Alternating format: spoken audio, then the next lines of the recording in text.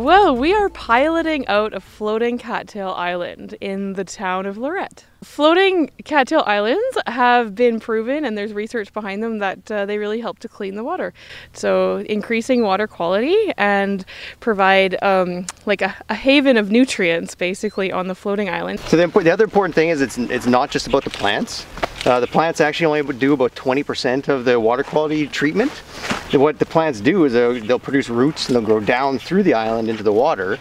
So it's the surface, the whole surface area of the roots, and it's the surface area of the island itself.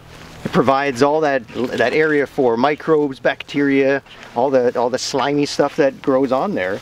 And that's actually doing 80% of the nutrient treatment. It also shows, I guess it's a showcase piece for anything else that we'd like to do to clean water in stormwater ponds, dugouts for farmers, or water retention projects that we have, or even municipal lagoons. So it can really be applied in a diverse way across our district.